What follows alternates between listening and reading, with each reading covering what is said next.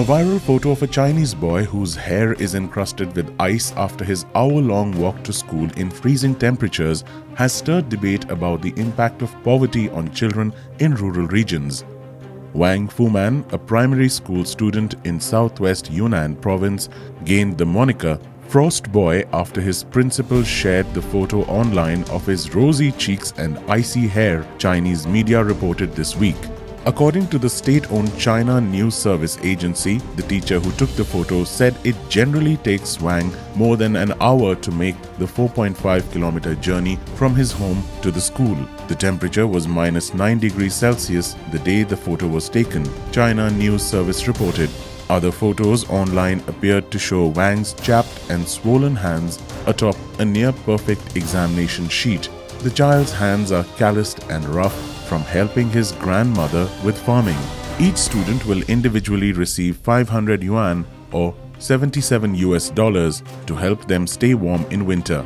According to China Daily, donations have now reached more than 17 million yuan or $2.61 million.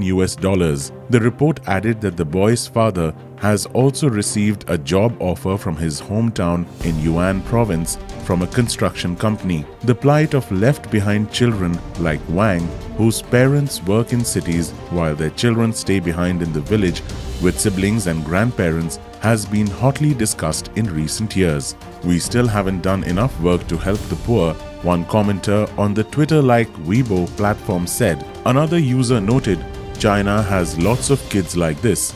Poverty alleviation has been one of Chinese president's main initiatives since taking office in 2012. Calling for the establishment of a moderately prosperous society, the president has vowed to wipe out rural poverty by 2020. Official statistics found in 2016 that around 43.3 million rural residents still lived below the country's official poverty line of 2,300 yuan or $346 a year in a country of 1.4 billion people.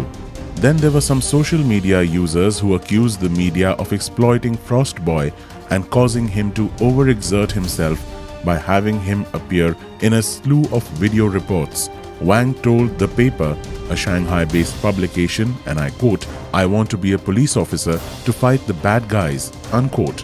He also said, "The journey to school is cold, but it's not hard," unquote. Well, that's about it for now. This is me, Ashish David, signing off. I'll see you in the next video.